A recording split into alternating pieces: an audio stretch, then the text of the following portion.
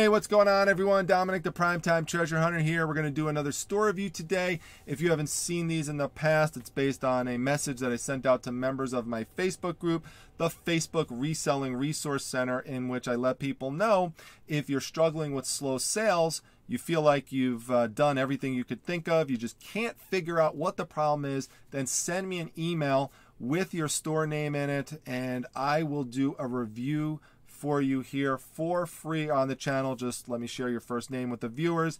And a bunch of people took me up on that, and I still have a backlog I'm working through, so I'm asking people not to send me any new ones right now. But if you want to see the prior ones that I've done, just go to the playlist section right there and just click on the one that says store reviews. It'll open up and you can see the other ones that I've done. And also, by the way, go check out all the other content that I have here on the channel. I have over 600 videos. They're all free. If you enjoy it, just hit the like button. Make sure that you subscribe to the channel and hit this bell icon up top for notifications, such as when I go live. Anyway, let's talk about the message that I wound up getting from Andrew. And Andrew said to me, and let's just expand it out right here. Says, hello, my name is Andrew. Of course, I live in Southern California and I'm 27 years old. I've been selling on eBay since 2011, but started doing it full-time while going to school in December 2017. Great. He says, I have 3 eBay stores, 2 of which are mine and 1 is my mom's. Now, I'm going to review the 2 that are Andrew's. The one that's his mom's, I'm going to send him a message, ask him if she still needs that, and if so, we'll do it at the next video. I could tell just from looking at Andrew's stores that there's some things readily identifiable that I could help him with, which is all the more important based on his next sentence, because he says, all 3 stores are struggling a bit with sales, and I'm not sure why. I feel like my prices are really low, which is a good thing if true, and for the most part, for the items that I looked at, he's selling, his prices are quite low, or they're higher but consistent with comps. Now, I can't say that for every item. I didn't literally look every single one up, but I did notice that in general. And so that's good, because a main problem that I've seen with many of the store reviews that I've done is people either haven't checked comps or they just did it really briefly, and so they wind up having a price for something that's just not realistic in terms of being it's just not consistent with the current marketplace. So that's why they're having slow sales, or at least it's a main reason. That doesn't seem to be the case here.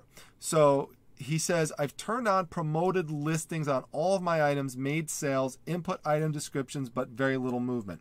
And I'm just going to stop there for 1 second, because just a little tip on promoted listings is that I would not put them on all of your items, because there's going to be a certain percentage of your items that are going to sell within that first 30-day period. And if you turned on automatically, like right off the bat, like from day one, just turned on promoteds for every single one, then if you have, let's say, hundreds to thousands of items in your store, you're going to be spending a significant percentage of your profit on promoted listing fees. And you don't want to do that if you don't have to. So want to try to avoid that. So I would use it in a if you're going to use it at all, because some people don't even believe in using it, but if you're going to use it, like I do, use it in very specific targeted instances where you have a problem with view count, assuming that the main problem is not so much pricing. So you always have to make sure your pricing is good. And if you're getting tons of views on items that are priced a little high, and they're priced high and you just want to lower that a little bit, focus on that. Just focus on being patient and lowering that item price a little bit over time, rather than putting in a 5 to 10% or something promoted listing charge, because again, that's just going to be unnecessary money you're going to wind up losing. So just keep that in mind. But anyway, back to your message. It says, I always try to keep my 100% positive feedback. I have thousands of items yet to be listed. You could critique any of these stores or all if you prefer, as they are all struggling. I appreciate your help and can't wait to see the video. If you need anything else, just let me know. Okay, so let's go and check out the store. And this is the store right here. It's called Inland Empire Electronics. Now, for those of you who watched my prior videos, you know what I'm going to say, because I like to start off by doing a little discussion on branding. And something really interesting here is that if you go and you look at Andrew's store, what we see here, and compare it to his username screen, you're going to see something very different. So check this out. So this is his store, and you could tell that, by the way, because it even says in the URL STR for store. But now let's go to his username. And by the way, start off on a positive. I like, Andrew, that you have what was something I always suggest, is to keep your username the same as your store name, or at least as close as possible, and they are the same. So good job there. But let's go over, if we were to click this username, but I already have the tab open. What do you notice? You notice that for the username page, we have a really nice professionally done graphic. I like the colors.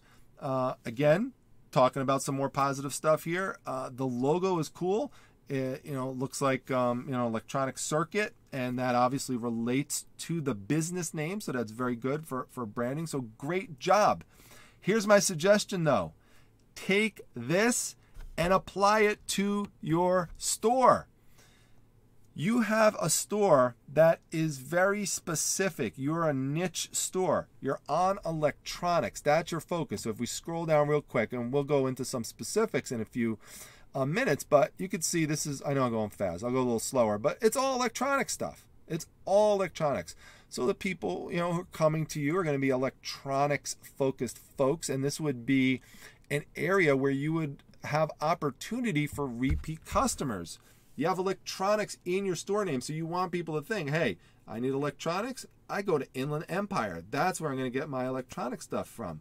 But you want to leave people some way to remember you more by. Now, the store name is good, but I want to see that right there up front. I want to see this as Inland Empire Electronics in a professional banner. Remember, you want to convey a professional appearance to your customers from the outset. So that logo should be transferred over here. And you do have a logo here, which is good, but the problem is it's faded and it's smushed. So you've got to get those dimensions right and rework that over there. By the way, good job as well for being, I think, the first person whose store that I reviewed who actually has categories fleshed out and has them alphabetical. So that is great. Good job, because it makes it much easier to find when it's alphabetical. So good job with that. I would try to shorten this descriptive phrase here a little bit more. I don't think you need to have Inland Empire Electronics there again, because it's such a long word. But you could say something like focuses on a wide range of computer equipment, servers, networking, and maybe a couple other things, and try to fit it on one line if you can. If you absolutely need to go on a second line, that's fine. But I think one clear line of text is the best thing to try to do. Another thing that I would suggest is separate the words Inland Empire Electronics, because if you go over here, you could see that they're separated, Inland Empire Electronics. And sometimes people think that they need to have it that way for the store for some reason, but you don't. Yes, you have to have it that way for your username, but not here. If you want to see with my own store right here. And by the way, I have the link to my own store down in the description section. I'm also going to link Andrew's 2 stores in the description section if you want to check those out as well. But, you can see here, you can separate it. So separate it because it makes it easier to read for the customer. And the other thing I would say about the store is that I would take out, I mentioned this in my prior video, I believe, the prior store review, take out the word resells. Yes, we're resellers. Yes, we should be proud that we're resellers, but you should understand that there is a percentage of your customer base who is not going to want to know that, like, at least explicitly. They might make assumptions about that, but that might be a subtle assumption. They might not be like, that might not be really conscious, for them to be really thinking that. But if you put it right out there that it's resold stuff, people start to think and wonder, you know, does this stuff really work? Is there, you know, is there problems with it? Where did this person get it from? You know, they just start to think all these things. I would just take it out. There's really no value in terms of putting that in there. Just focus on what you sell and leave it at that. So you've got a lot of items here. I mean, I guess a lot is relative, but you know, you're in the hundreds. You got 209 9 items there. So you got a bunch of stuff that flesh out into all those different categories. But I'm going to tell you what I think the big problem is. So let me scroll down. And I know it's minimized, but hopefully people could see what I'm talking about here. We're just going to see what is the theme, what is the problem. It has to do obviously with something visual. What is the issue? I'm going to open one of these up so folks could see a little bit more. In fact, I think I actually have it open over here. Nope, that's a different one. So let's actually get this one open. Okay, so this one is yours. Okay, now let me make the screen bigger. Okay, try to focus, try to bring this up a little more, try and enhance it, try to magnify it if I can. There we go. Here's the problem. This item and many of the other items that you are selling are put on dirty sheets. And sometimes dirty sheets with lumps in them or big creases, as you can see behind here. That is an issue. Let me make it a little bit bigger so we could see. You see all that dirt right there? It looks like grease. And then back here, we've got some of these big creases here, and in fact there's like some random red thing back there. Like I don't even know what that is. Is that a cherry? Is that a ball? I have no idea what that is, but it shouldn't be in the picture. Or oh, you know what it probably is? Maybe it's a tack. Are you trying to tack that down somehow to like keep it pinned down? I don't know. Like maybe that's the top of like one of those thumbtacks or something, like a push tack. I don't know, but it shouldn't be in the picture. Now, I see what you're trying to do. You're trying to create a white background, which is good. So like the intent is there. The intent is good to do that. It's just not executed properly. And I don't say that in an insulting way. I just say that in a way to try to be helpful, okay? And I'll show you an example of how it can be done. I kind of gave you a sneak peek of it a second ago. But if we move over here, by the way, you'll also notice that there's like a black part of the screen. You like see right here, like there's something like, it looks like a leg of something. It's like standing on top of it. Maybe it's you know, it's a case or a shelf or something like that. You want to, I mentioned this in the review of neutron bomb stuff, you want to make sure you clear out all this distracting stuff. That stuff should not be there. Your item should really be what is the focus. Now, a good thing is that you do have it plugged on and you can see it's lit up and you're showing the functionality of it, that it's working, Andrew. So that is a good thing. I try to mix in some positives with some of the critiques. But this dirty sheet is an issue. So let's take a look at one of your competitors right now. And you tell me, and just try to detach yourself from the situation a bit, Andrew, that this one over here is yours, okay? And then look at this one, and you tell me, if you try to think of yourself as the buyer, I always recommend people do this. Think of yourself as the buyer. What if you were the buyer, which one would you want to buy? Would you want to buy this one with this nice white background here? There's a nice crisp clear white background, and if we click on it, we'll see some other angles that were taken. Look at that. He's got the back here. He's got some zoom ups of sockets, which people like to see, of different inputs. All that stuff is great, different angles. Now, it's not that Andrew didn't try to do that. He did. He's got other angles that show up as well. He's showing different sides, which is good, you know, showing multiple pictures. So there, we've got one there.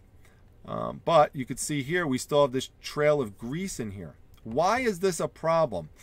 This is a problem because there are a lot of customers who are going to get the impression that things are just too dirty around there. And it's just not, it's especially for things that are more expensive, okay?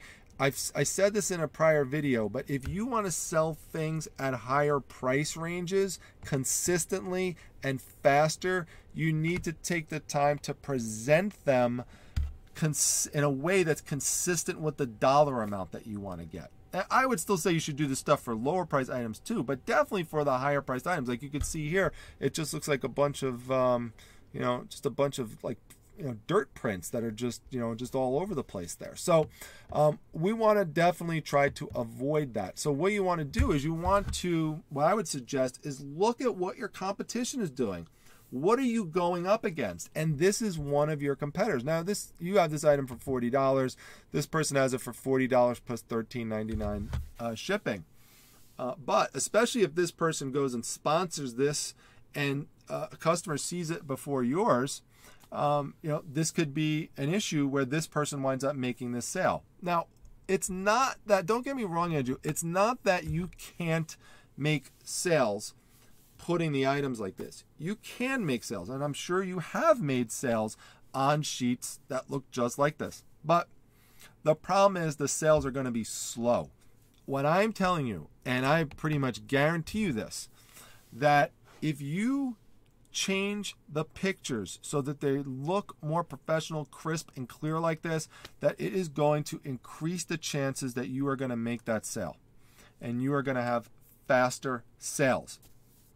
It's really just that simple. I mean, that is just a major component. I'm not saying it's the only thing, but it definitely is a big thing. Now, does it always have to be a white background? No, not necessarily. It doesn't. Wood backgrounds can work good too. So I like to use those sometimes. So you could do that. Just try to keep the base as solid as possible and as consistent as possible. But you can see even here, you know, this doesn't look as good as, well, it's okay when you enlarge it like that. But having it to look like it's floating in the white space is great. I've talked about PhotoFuse as a as one of the ones that I like to use in terms of an app for white backgrounds. eBay has one as well, and there's other apps out there that that work as well to do white backgrounds. You can just search around, just look in the Facebook groups, and they'll tell you. But the sheet is an issue. Okay, now it's not just on that one item that I showed. If you go back and you look at the store, I could click on a lot of different items where we're going to have this problem come up with regards to this dirty sheet. Now, sometimes the sheet's not dirty. Sometimes it's just that there's like a bunch of lumps and creases in the sheets. And sometimes that could just be unsightly. Like this one here's got like a little bit of dirt in the front, but the item is covering most of it. But you still have this like, you know, this like wavy crease coming across the front of it. And it's just unsightly for people. That's the thing to keep in mind. It's unsightly. So you want it to, the thing is symmetry. You want things to look nice and crisp and clear. Now that doesn't mean, by the way, that you can't ever find a way to use sheets in your background in some way. You can, but it depends. You've got to use them creatively. In fact, if you go to my store review, you'll see, if you remember when I reviewed Amanda's store, it could work in certain situations. Like, but here is like a patterned linen that she, you know, she seems to have like some linen sheets there, and it works good with selling like fashion pieces like that. Like that, it makes sense. Someone laying on a bed, so you could use sheets strategically to sell certain types of items. But you know, in this type of situation, I would avoid the sheets. I would try to get something like some type of whiteboard situation where you've got like just nice flat white boards. You could either get the trifold boards out at like a dollar store. You could even get them for $1 a piece. You could go out, get big pieces of oak tag that you hang. Some people will get big giant white sheets of paper that they will hang. Some people will get, you know, just big lighting stations with, you know, like a big giant light box that they could put things in. So the point is that all these things that I'm mentioning don't really crease. I mean, yeah, you could get some creases in the paper, but when you pull down a fresh roll, a fresh sheet, you're not going to have creases in that paper. So if you're going to use sheets in some way, then you've got to use clean sheets, and you've got to make sure that they are taut. In other words, that they're pulled as such that you have no creases on them. So, you know, it's not like they can't possibly work, but they're not going to work really in this way. So that's an issue. Let me go on to a different item. So here's another item of yours, and this one here, we have a similar issue. in which we have the dirt on the sheets, and we've got the creases here. Okay, now let's take a look at, and this is gonna, I think, just kind of get the point across. I'm gonna do now, rather than look at one of your current competitors, or you could go do that if you want to, but I'm gonna show you some completed sales data on this exact item. Okay, now let's go to the top one. So the top one that sold, look at that. We got a nice clear front facing shot. Now it's not a pure white background on this one, but there's a white base to it, and you could see that it's pretty solid down there. Okay, we don't have any, it looks like it's like a counter, and that could work too. I personally would have gotten rid of some of that distracting stuff in the background, but even though there's a little bit of distracting stuff back there, the main thing that is still grabbing your attention is the front face of this unit. Now you have this piece selling for, or you're trying to sell it for $69.99. So this person sold it for $59.99, $35.50 shipping. Now look, another problem here, Andrew, is that you see how your item is so, actually let me take the zoom off. You see how distant it is? It's distant. It's not like in your face. You have to keep in mind that there's people going through the thumbnails on their phone, and they're going to go right by that. They're going to go right by that, and a lot of your other items that look like that as well, where they're pushed back into the background. So that's a big problem. You want to make sure you're taking up most of the screen with that initial image. So for people, for example, who sell shirts and there's like a particular logo on the shirt you want to highlight, or even if you're selling postcards and there's something on the postcard that looks really cool, sometimes you might just want to zoom in on that part and make that the main focus of your thumbnail, and then people could go in and see the more expanded version of it later on. So that's a big issue, and you want to try to address that. Let's go and we'll scroll down some more and look at other ones that sold. This is just ones that sold, by the way.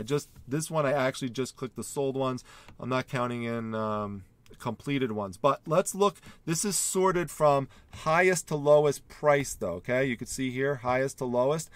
Go down, go down, go down, and what do we notice here? These are some different ones. These are results matching fewer words. We're just going to stick with the ones that are clear matches for you. So that brings us a total of 1, 2, 3, 4, 5. No, actually 4. 1, 2, 3, 4. What's the one that sold for the lowest price? This one right here. And what do we notice is in the background on this one? You got it. We've got creased and lumpy sheets. Now the image is not showing up on this one, but let me backtrack and you'll be able to see it right over here in this image. Okay, just you could see it probably right there. They're right back there. But the ones above it, this is a nice white background. It's cropped out. This one here, there's some distracting stuff around it and some glare. But again, you still see the front face of the unit is the main thing that's showing up in the picture there. And all those things sold for higher than the one with the crease sheets in it. So that again is is an issue, and I think that if you fix that is going to make a major difference in your sales. What I would do, since it's a big project, if you buy into this, is that for anyone's going forward, I would have a different a background set up so it's nice and clear and crisp and white, and then either when something doesn't sell and you've got to put it up again, start taking some new pictures of those items, and start with the ones maybe that are the most expensive ones. And the key is to just try to eventually over time replace them. Don't try to go in and replace all 209 at once and do all 209 photos at once. You're going to get overwhelmed if you do that. I don't recommend that at all. Just slowly try to improve it. Get the new ones up good. Get everything nice and zoomed in. Nice, cool, front-facing shots so you could really see what the item is from the thumbnail. You don't have to squint. You don't have to have any kind of difficulty trying to see what it is. And get rid of those crease sheets. So also, try to have a consistent theme when someone's looking through your store. Like, you know, it's kind of a strange experience when you're going through here. Remember I talked about symmetry, is that you're going through and I see these white backgrounds with these sheets, and then all of a sudden I come across like one of these things on a red background, and I'm like, why is this on a red background? It kind of disrupts the flow of looking through things. It kind of breaks it up. And you know, I think you want a more crisp viewing experience for your customers when they're going through.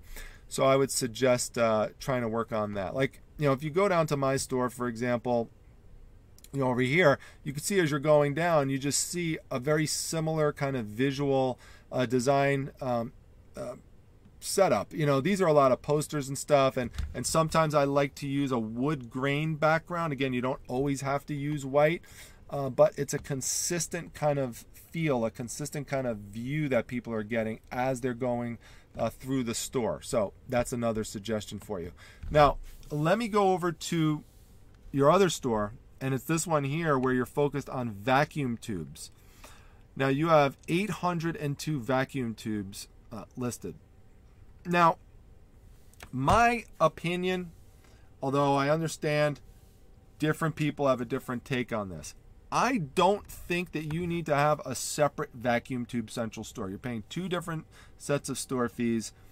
You could put everything all in one store. After all, think about it. They are still electronic devices.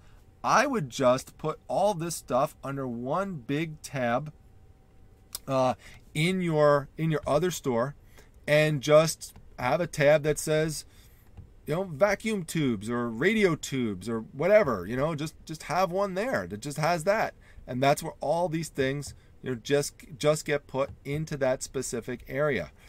You know, I understand why you would think, hey, you know, I've got 1,000 of these things to list, so I'm gonna make a whole separate store for it. But, you know, I don't think that's really that important for folks. And, you know, there's no branding associated with it. There's no logos associated with it or anything like that. So something to consider. Just put it within, you know, within the other store. But why are you at? That's not why you're having an issue selling these things. Why are you having an issue selling these things? It's, I think, a big part of the reason, again, gets down to the visual display. So if we look here, I literally would have to tilt my head to try to see exactly what this is. And these things are like, they're tilted to the side. Some of them are upside down. I can't read them easily. Sometimes the font is just faced in the complete opposite direction. Now, you might have photographed these properly, but what happened is when you downloaded them, or when maybe you're listing from your phone, I don't know, but they're not being rotated properly. So at the very least, they need to be rotated properly. But you also notice that there's, again, a dissimilar theme that's running through the store in the sense that the backgrounds are all really different. Like here we've got, and it could partly be a lighting issue, but even so, like here in this one, you know, you've got, you know, this wood table here, and you could see the rim of the table, you know, showing. But then, you know, on this one over here, we've got, sorry, I back-clicked twice by accident. You know, we've got some solid wood grains where we don't see any rim of the table, and some of them it's, you know, different coloring. Like this one looks more of like a reddish one. This one's more of a brown one. Like, give people a consistent theme. Some of them have really, you know, significant light glare that's coming through. Some of them have chipped pieces of wood in it. Like, you know, give people a consistent theme when they're looking. And let's look at your competitors in terms of like what they're doing. And it's always a good suggestion. Look at your competitors, see what they're doing. Not only your competitors for, you know, currently who have items on the market, but also look at what your competitors have done in the past for completed sales that they've done. Look at ones that actually went through. See if you could pick out any themes, and that can help you kind of structure and design your own listings.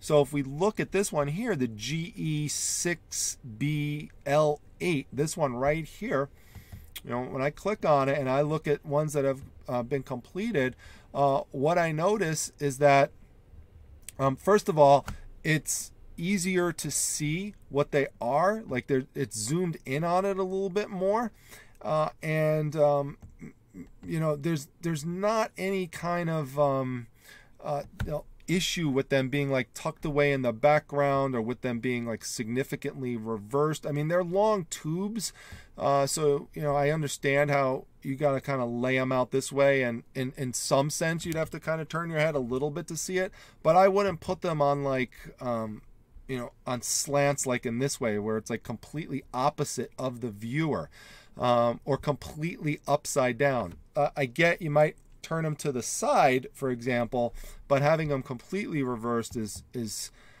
know, is an issue.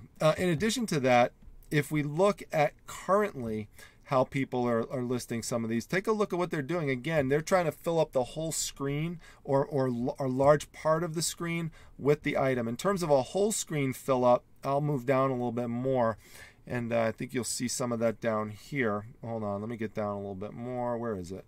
That might be on this page over here, because I know I saw it. Where is it? Down here more. Where'd it go? I know it's here somewhere. I saw it before. There were some people who were showing the actual, here we go, right over here. There were some people who were showing the side, and just using the side of one of the boxes as their, with a model number on it to be the main thing that the person sees when they're going through the thumbnail. You could do that, Andrew, with a lot of the tubes that you have listed. You could just do that, and that one you could have a nice white background on.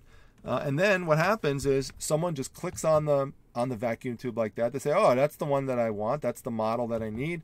They click on it, and then, you know, they go down, and then they could click over here if they want to get another close-up of it. And you could put, you know, your other pictures of it. You could put the whole picture of the long box. I would have put a couple more pictures in besides what this person did.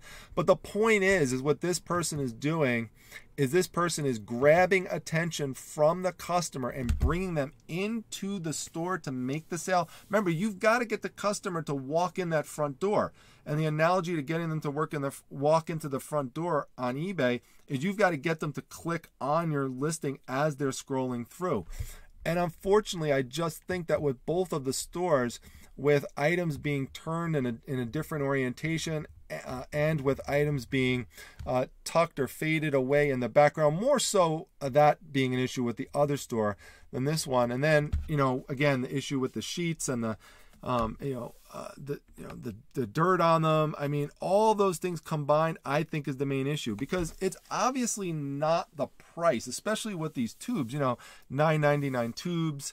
You know, people will buy tubes for $9.99. Now, keep in mind, people also like to look for tubes in lots. So sometimes, if there are ones that are not known to be good sellers individually, what I would just do with those, Andrew, is I would take those ones that are not good sellers, put them into lots, and rather than having 800 different listings, which, by the way, you're going to collect fees on eventually, I would just take the ones that are not selling well or don't have good comps data on that they're selling well, and just put them in a lot, sell them off that way, and keep the higher priced ones up for sale. Again, consider taking this store just even down and just integrating it all into one store. It's always easier to manage one store than to manage two. So, you know, if you can, if it makes sense, you know, if it's something that's totally unrelated to your first store, I could get how there could be more of a reason to maybe do it and make a separation. But again, vacuum tube central would seem to fit in very well with Inland Empire Electronics. So overall, that's my tips for you, Andrew. I hope that they help you out. It's mostly photo related, really. Some branding, some logo suggestions, and hopefully this is helpful for other people who watch this as well. So with that being said, I'm going to wrap up, and if you enjoyed the video, make sure you hit the like button, make sure you subscribe to the channel, and come to the Facebook group, Facebook Reselling Resource Center. The links to that is down below, as well as to other seller resources such as shipping supplies, things like that. Those are affiliate links that help support the channel.